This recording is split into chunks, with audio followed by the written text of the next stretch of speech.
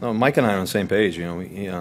He came off, after I think they kicked the field goal, and he was pissed off. He just said, we got to f and go, and I agree, So me and him on the same page. There's no animosity there at all. We're on the same page. We got to win. We got to come out here and have some grit to us, some mentality to us. We got to be able to win these football games, and so those guys are out there battling every play. On offense, we got to be able to capitalize, and so yeah, no, there's nothing there at all. I mean, me and him, there was no nothing there. Russ, yeah, it's unacceptable. Bottom line, this organization, this tradition here, this everything else. It's we got to honor it. We got to honor it by winning.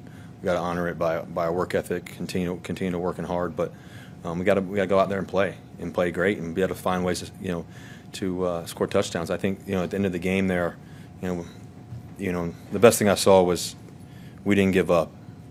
And I think even that second to last drive there, we battled, went up and down the field, kept going.